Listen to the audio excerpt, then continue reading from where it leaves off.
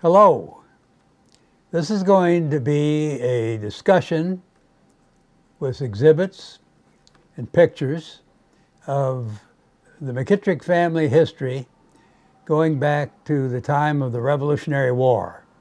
Most of the material that we have was collected by my grandparents, primarily my grandmother McKittrick. And Grandma McKittrick knew that she came from some very, very interesting pioneers.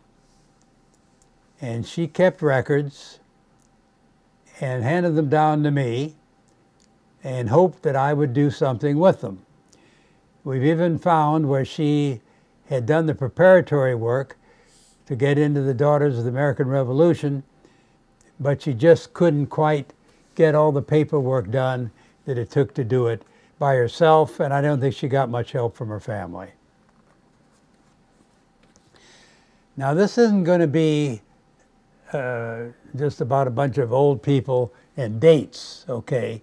This is really a very, very exciting story, because this is about people that left England and Ireland, Northern Ireland, and in some cases Germany, and came over to the United States, and in our case here, found their way to Illinois, which was absolutely vacant territory, and created a life for themselves and a farm.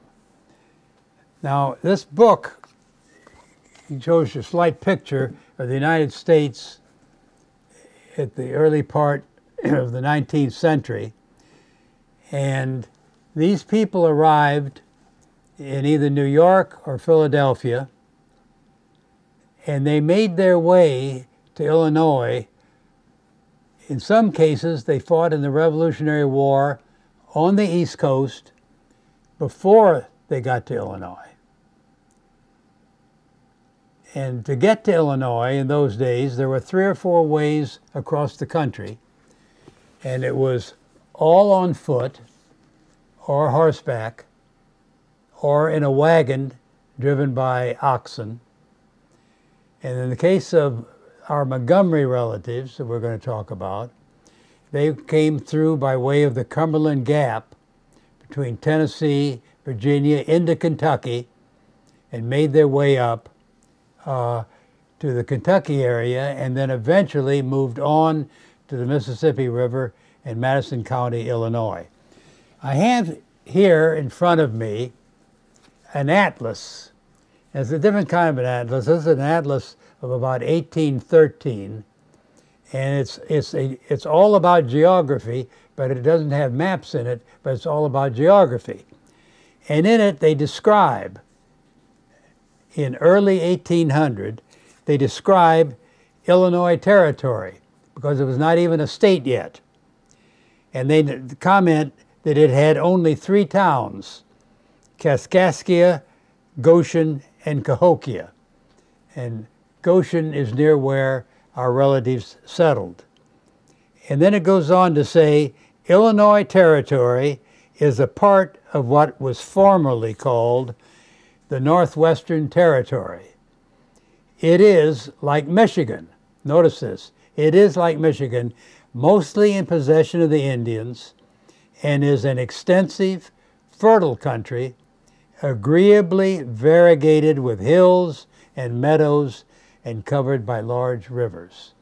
That was the description of the country that these people moved into. We'll talk about 4 people primarily, and we have a great deal, as you can see, of backup material. But this is an overview to set in your mind the fantastic story of these people, and then we have backup material on individuals that you can read later. Thomas Montgomery is the first one to talk about, and he came to Kentucky and then Illinois from Northern Ireland. George Kinder, we think, came from Germany. though we haven't proved it yet, we're still working on it, but pretty sure he was German. Samuel McKittrick came also from Northern Ireland. And another gentleman, Joseph Bartlett, who you don't hear his name a lot, but one of his children married in the McKittrick family, and that's why I included him. And also Bartlett was interesting among the four people I'm talking about, because the records on him say that he had a library in his home and that he was an avid reader. And so I give him very high marks just for that. To get us started, I want to read a note in my grandmother's handwriting, Grandmother McKittrick, that would be, again, my father's mother, about her great-grandfather. She got her information from her great-grandfather's daughter. And so this is, this time in 2019, that's as close to the source as you can get. And she says this: her paternal great-grandparents were George W. and Isabel Kinder, who were pioneer settlers in Madison County. Mr. Kinder first came here from Louisville, Kentucky in 1811, making the trip alone on horseback through the country. Now, you have an atlas, and you can take a look at the map, and you can see where Louisville is, and you can see where Madison County, Illinois is, Edwardsville, right near St. Louis. And that's the trip he made on horseback. After prospecting around, that means he's looking for land, finally purchased land between what is now Troy and Edwardsville, Illinois. He returned to Kentucky in 1812, and in the spring of 1813, he returned to Madison County with his wife and 2 children. The trip was again made, now notice this, the trip was again made on horseback, the horses carrying the bedding and the provisions. They drove a herd of cattle before them. Mr. and Mrs. Kinder walked a great deal, part of the way, carrying their 2 children, Jacob and Jane. That tells you something about the relative. I have a map here of Madison County, and this shows Madison County. Here's the Mississippi River right on this side, and it's just across the river from St. Louis. And this area right in here is where the Kinders and Montgomerys and McKittrick settled, and this area in here is where the German and Swiss relatives who came 50 years later settled. And you'll notice the way they did it, that every county is broken down into townships. And so we not only know where in the county they settled, but we have actually a map of the township and shows the plots of land where these people lived. Montgomerys, Kinders, McKittricks. They were, as they intermarried over the years, you can see exactly where their farms were. And in many cases, many cases, we actually have the deeds and the land, property titles of their land. For years, when I was a young man, there hung in our house this deed of land from 1839. And when I was a little boy, they used to say that was an important document because Martin Van Buren, the president, now he was the president after Andrew Jackson, that Martin Van Buren had signed it. Well, you know, presidents don't sign deeds, someone signed it for them.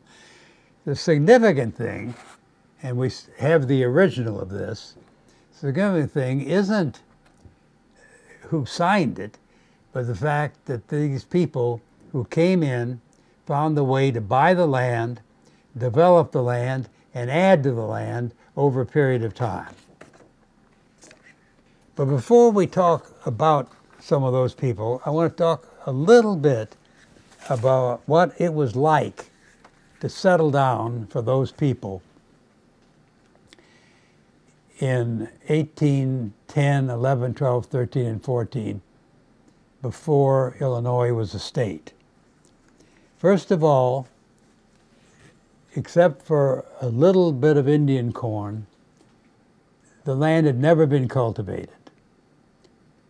A lot of it was prairie land, which meant there weren't a lot of trees, but there were prairie grass with deep, tough roots.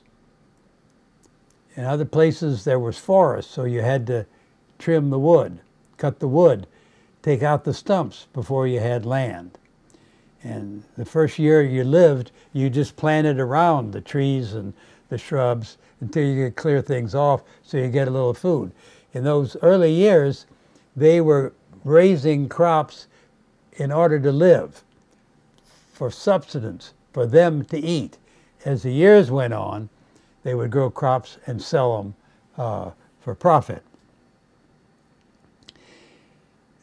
When they settled down on a farm, at first they had nothing more than a lean-to and a fire out in the open. And eventually they would get a cabin built, and inside the cabin would be a stone fireplace. And they would do their cooking in the stove fireplace. Then, as things progressed into the 1830s and 40s, great inventions took place, such as the wood-burning stove. And this wood-burning stove, and we have a close-up for you to take a look at, is absolutely one of the major inventions of those times. The children's duty was to bring the firewood in so that the mother, who did all the cooking, had heat in the stove. But they didn't just bring in firewood. If she was perhaps baking that day, she would tell them the kind of wood she wanted. Maybe she wanted a harder wood for a bigger burn, a longer burn. And the kids had to know the wood. They kept it going.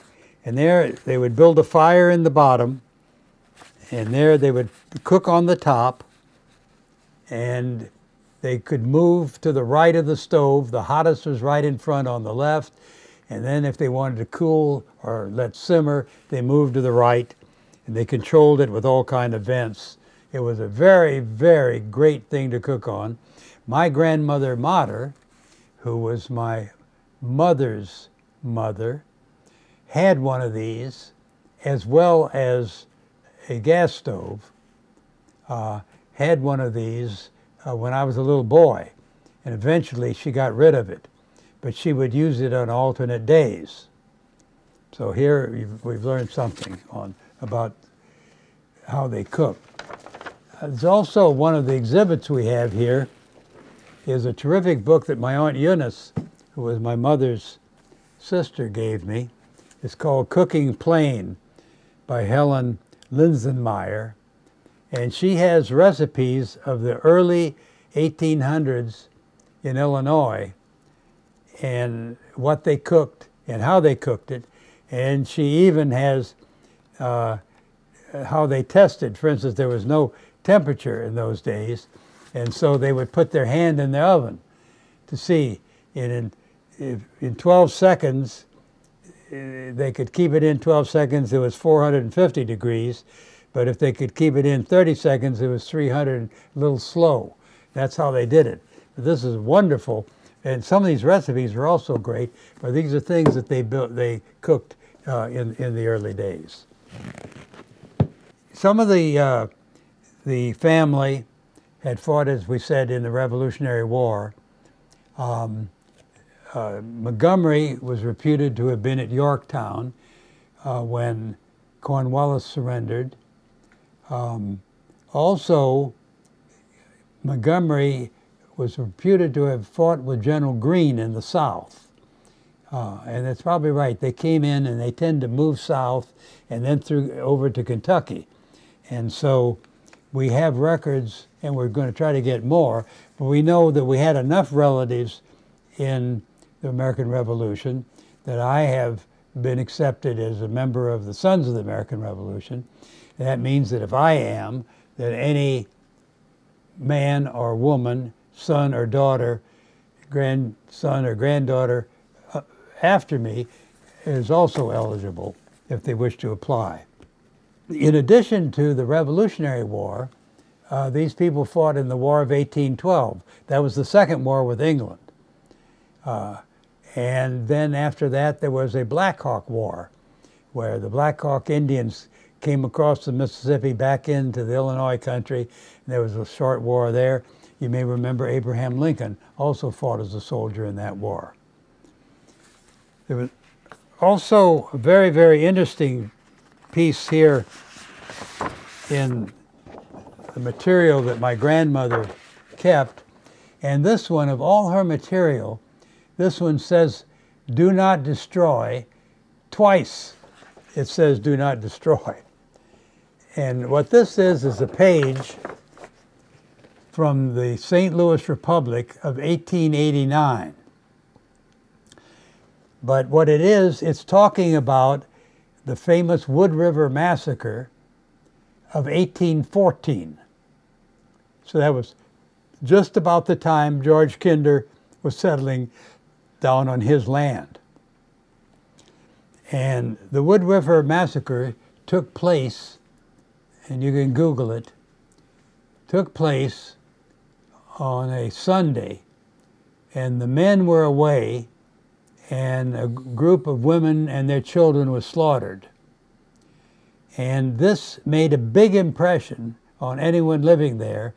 They were frightened for many, many years. But one of our relatives, Montgomery, Samuel Montgomery, and his son William Montgomery. William Montgomery was in the posse that they put together, who went out and tried to find the perpetrators of the massacre and bring them to justice.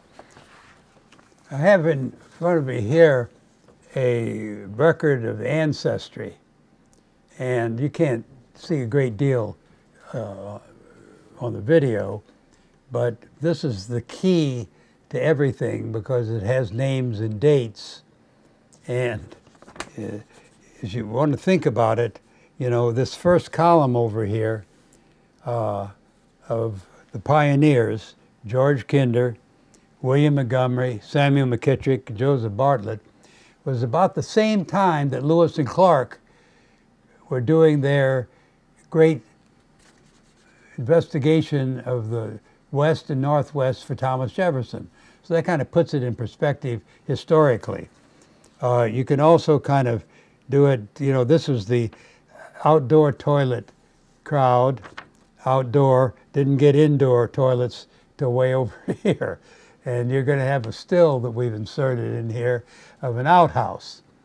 And I clearly remember later on, back in the 1930s, when I was a little boy, that one of my German relatives at the other end of Madison County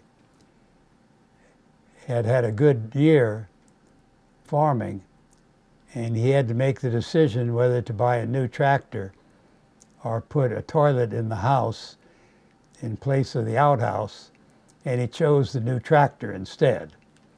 It tells you something about those. But this is a very valuable sheet of paper. We've talked about now Isabel Kinder, and her mother and father had crossed the country. We gave you that story. She married Nelson Montgomery, and this was their home.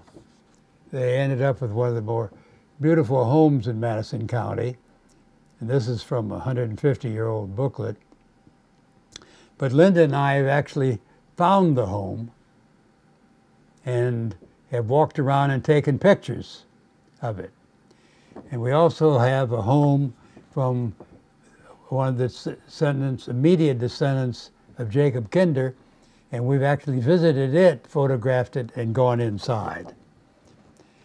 So Nelson and Isabella Montgomery, and he would have been my great-great-grandfather. He built up a large farm, was a great horseman, was a great breeder, and we have here great detail on his 50th wedding anniversary. And it goes into who was there, and it goes into what was served and what have you. And very interestingly, two single people there was Charles McKittrick, who was my grandfather, and Cora Montgomery, who was my grandmother, who were at the wedding as single people.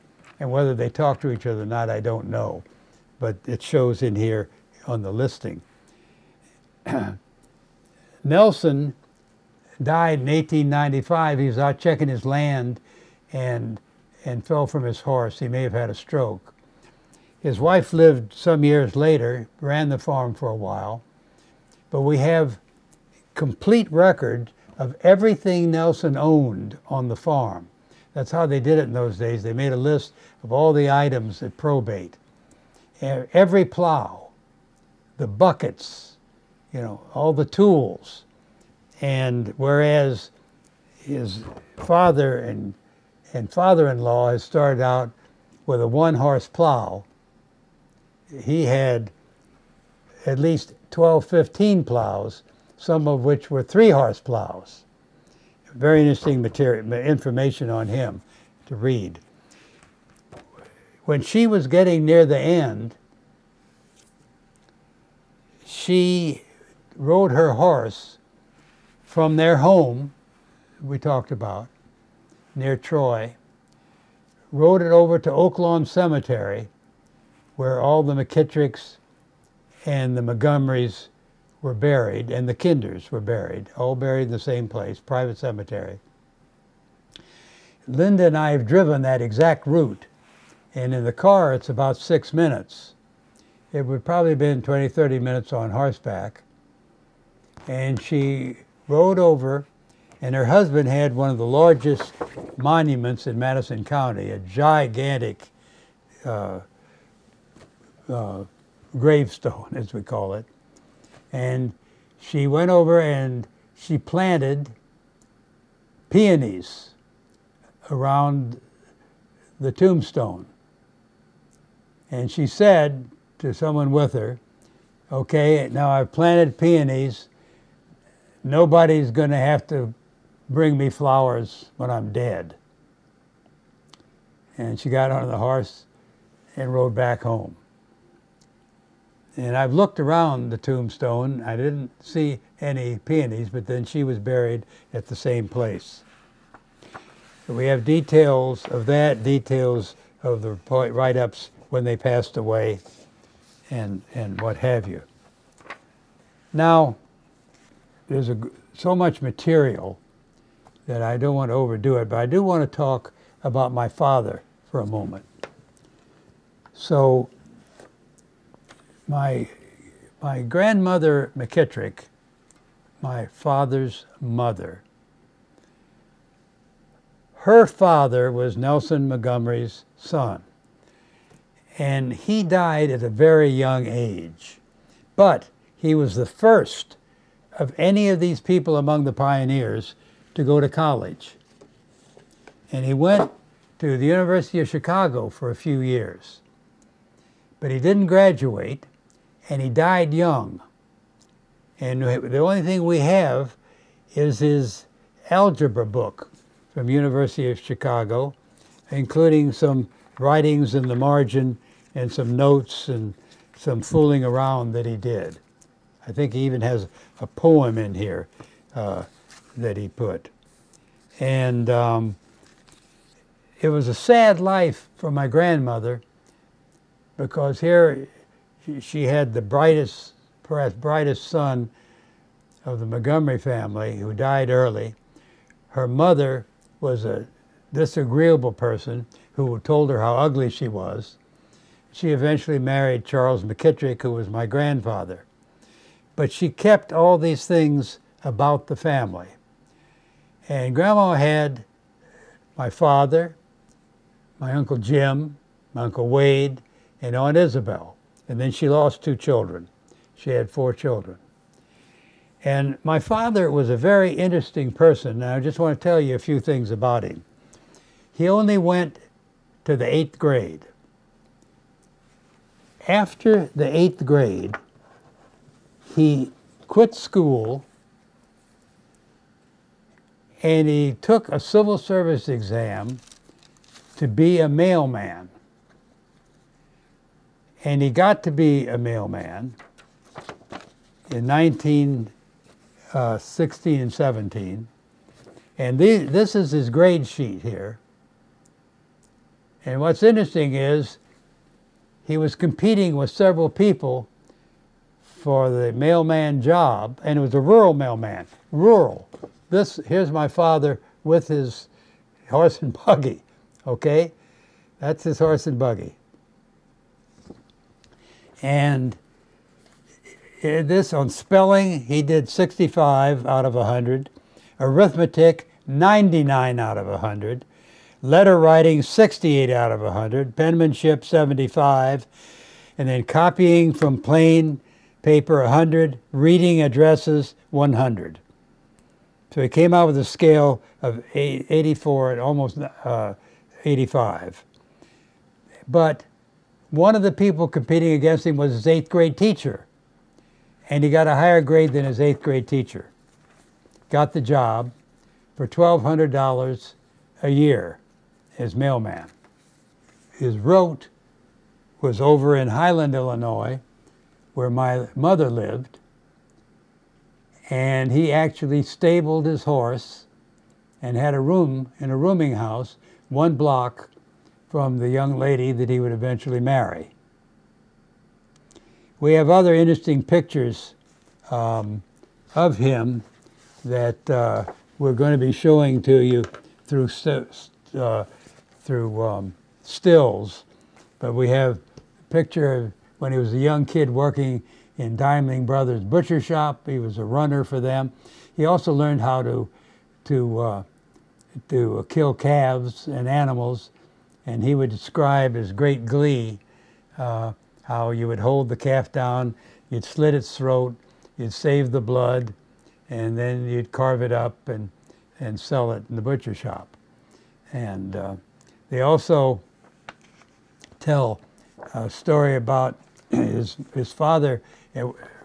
Was both a farmer and he had a what's called a livery stable. A livery stable is something like a Hertz car rental, but people would come to town, they'd need to rent a car, excuse me, no cars, but rent a horse and buggy, or they had a horse and buggy at their home, no room for it, they would stable it at the livery stable. And there'd be some salesman from St. Louis who rented his horse and buggy for a few days, then he'd have to go back to the train. And my father would take him back in the wagon and maybe fall asleep on the way back, but the horse knew how to get home, so the horse would come traipsing back and there'd be my father asleep at the switch. Before I leave the Montgomerys and the McKittricks over near Troy, Illinois, there are a couple of other artifacts I just want to point out to you. First of all, I just mentioned the livery stable. We actually have 2 horse brushes from the livery stable that they used for brushing down the horses. And my father saved these all those years. So that came from that, which is very interesting. And my mother my grandmother and grandfather McKittrick never had very much money at all, but they always lived with dignity. For instance, this happens to be it could have been a coffee pot at one time, we don't know. But this was a little pot that they kept molasses in. And the McKittricks were very big on using molasses on pumpkin pie and on pancakes and waffles. And this is the canister they used for holding it. They also had a tea and coffee set. It wasn't sterling like all the folks nowadays have. It was silver plate. But, you know, they were proud, and in those days, you know, people came to visit, they were served tea, and we have that. It's still intact, and I have it. And this, we mentioned earlier about William Montgomery, my great-grandfather, who went to University of Chicago but died very young. This was his wine cup. You notice both these are very beautifully polished and shined. And this is all due to Cecilia Calderon. You all know Cecilia, and Cecilia is keeping all this stuff in very good shape. There's one other item I'd like to point out, and this is a series of arrowheads. And these aren't just arrowheads, but Grandpa McKittrick had a farm, and Linda and I have been and seen where the farm was. It's right now next to a massive intersection outside Troy, Illinois. But when he was a little kid, he dug up these while plowing. As the ground turned over, Indian arrowheads would surface. And Jack McKittrick, my brother, has half of them, and I have these. And I'm very, very proud of them, because they weren't bought from some Indian collector. They were from the parents' farm. Now, we've spent a lot of time talking about the McKittrick, Kinders, and Montgomerys. And if you recall the map here, they were located over here in this part of Madison County. And down here in this corner, right here, almost out of the county, is where our German and Swiss relatives lived. I want to talk about them now. Michael Motter was a farmer in the United States, but he came from Baden, Germany, and we have detailed paperwork on him in Germany.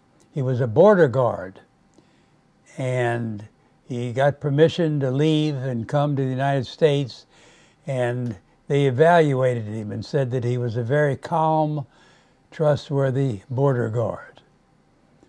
And he came over in the late 1850s, and he settled in a Swiss community, Highland, Illinois, which is down in that corner I just showed you.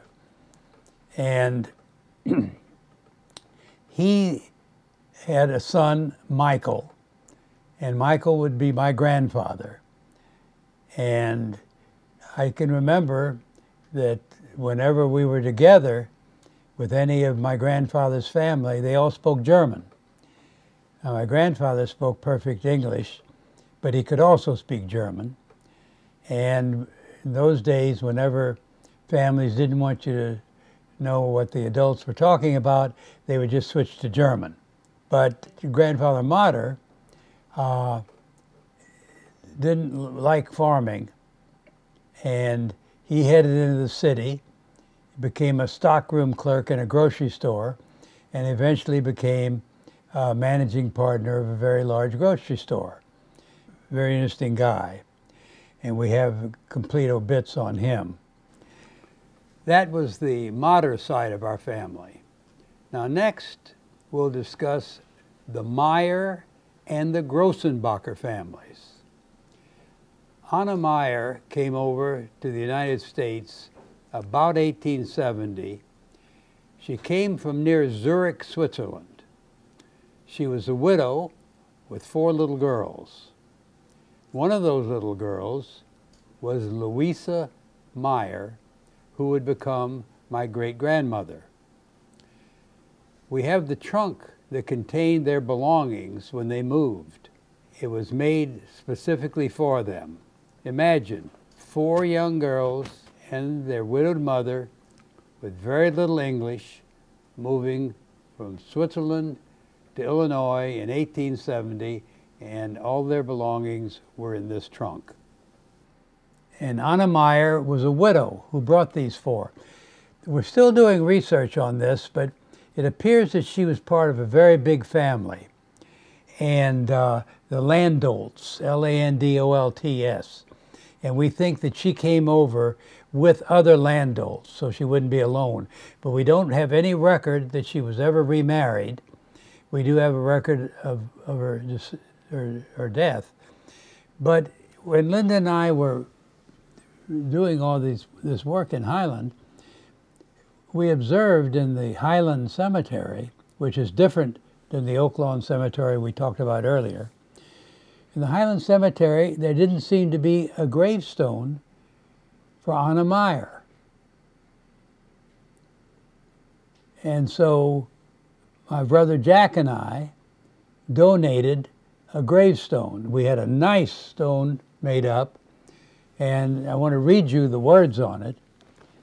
It says, Anna Meyer, and then her maiden name Landolt, Zurich 1825, Highland 1895, a widow who brought 4 young daughters to Highland circa 1870 in honor of her courage, determination, and pioneering spirit. We thought that she deserved better than not having a tombstone. And so that is in the family plot with the other Grossenbachers. Her daughter, she had a daughter, and her daughter married Daniel Grossenbacher. And their child was my grandmother. There are plenty of charts you can look at to get it straightened out. But Grossenbacher's father, Jacob, who was the one that immigrated first, he came over and he opened a corn grist mill. And we have a picture of it. And a corn grist mill where he would grind the corn. So the farmers raised corn. They would use some corn for feed, some corn they'd come in and grind up. They would make cornmeal for cooking. They would get some byproduct that they fed to the animals. And so he had a business doing that. But he was also a very enterprising gentleman, was Jacob Grossenbacher. He was one of the first, when Highland got organized and had a city government, he was one of the first aldermen, city councilman, alderman. And he had the east end of town. And he also did something very interesting. He was one of the first investors in the Pet Milk Company. Pet Milk was a company that started in Highland, Illinois, and then spread around the world. But it started there, and he was a part of a group of 4 or 5 men that put up cash at the very beginning to get it started. He died before it became a successful company, so he never got rich off of it. So we've got then the Meyers came over. One of them married a Grossenbacher, and then we have, as a result of that marriage, my grandmother. And that trunk is an interesting thing. Sitting on the trunk, I always have a picture of Grandma Grossenbacher. She was my grandmother's mother. And she was a fierce-looking woman. And when I used to stay at my grandmother's house, I was up in a bedroom upstairs all by myself because they had moved downstairs. And her picture would be on the bureau, and it scared me at night. So I would take the picture and I would hide it in the drawer. And my grandmother would make the bed the next day, and she would take the picture out again. And she never said anything to me about it. I feel so bad about it that I now keep her picture on the trunk. Okay, in part payment for my insensitivity earlier. As we said earlier, my grandfather, Mike Motter, moved into town and started in with a man named Bardill in the store business. And they eventually built up a very, very interesting store, the Highland Cash Store, which covered about 4 buildings. And they had live chickens. They had a bakery. I always remember meeting the baker because he went to work at 3 in the morning. And then Mr. Duncan in the chicken department. I always remember Mr. Duncan because Mr. Duncan didn't bathe very often. And you could tell when you were with Mr. Duncan. But he had all these chickens. And at one point, they used to ship chickens, carloads of chickens, to the East Coast. And this was before refrigeration. And so they had special cars where each chicken had its little spot. And there's a picture of it here in the still that you can look at that shows them loading the chickens. And there's, in front of it, is a Highland Store buggy. And then you'll notice on top of the car are all these kids sitting. It looks as though the young kids in Hollywood, in Highland, were all kind of sitting on top, watching them load the car, and you can see the different compartments with the chickens in it. But then the Highland Store had a grocery department, and then it had ladies and men's ready-to-wear. It had millinery, hardware, and it was a big, very general store for this little town of Swiss and German people. And I can remember my grandfather, there's sort of a raised place in part of the store with a kind of a little railing around it. And he had his desk in there, and he would be checking things and what have you, back and forth. My mother worked in the store and did bookkeeping. And I can remember that on certain days, he would go into St. Louis to buy merchandise for the store. And he'd always get up very early and take the bus, go into town, and come back late that evening. And as I recall, it was always a different day because of throwing off schedule. And there was always something different about that particular day. But the record of the very interesting things this store did, their advertisements, and the thing, we have a picture here of the store, and there are several different pictures, but this one here shows a whole group of immigrants that are arriving. Evidently, the train into Highland had let them off, and they came to the store, whether they came there to get goods, to buy clothes, or to transport to be processed, or I have no idea, but they're in front of the store. But if you look up, there was a second story and a little peaked roof, and in that room up there, that apartment up there, is where my mother was born on the 21st of December, 1900. So we've got these interesting aspects, and we have pictures backing them up. But I wanted to point out the fact that a lot, again, and emphasize that we have a lot of this material because Grandma Motter and Grandma McKittrick kept. This happens to be an atlas of Madison County. And this has all the big families, farm families written up, the history, and those plots of land that I showed you earlier.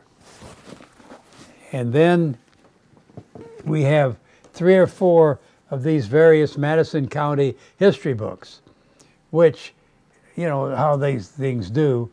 You give money so they can publish the book, and in turn, what they do is give you a really nice write-up in the book. My grandfather, Motter, had 3 daughters. And here you see the family picture, and you can see my mother, Aunt Eunice is on the left, my mother on the right, and Aunt Wilma, her younger sister, down below. And he always said that he didn't want any old maids in the family.